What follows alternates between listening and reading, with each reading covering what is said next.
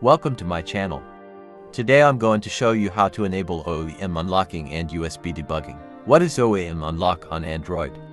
The feature which needs to be enabled before users can choose to unlock the bootloader. Let's start. Press Settings. Scroll down and tap on About Phone. Tap 7 times on Build Number to activate Developer menu.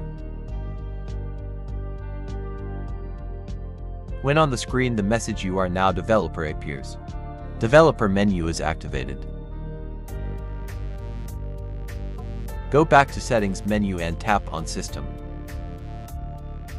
Enter Developer options. You can activate the OEM unlock by moving the switch to the on position. Enable USB debugging by moving the switch to the on position, and press OK to confirm. Thank you for watching and have a nice day.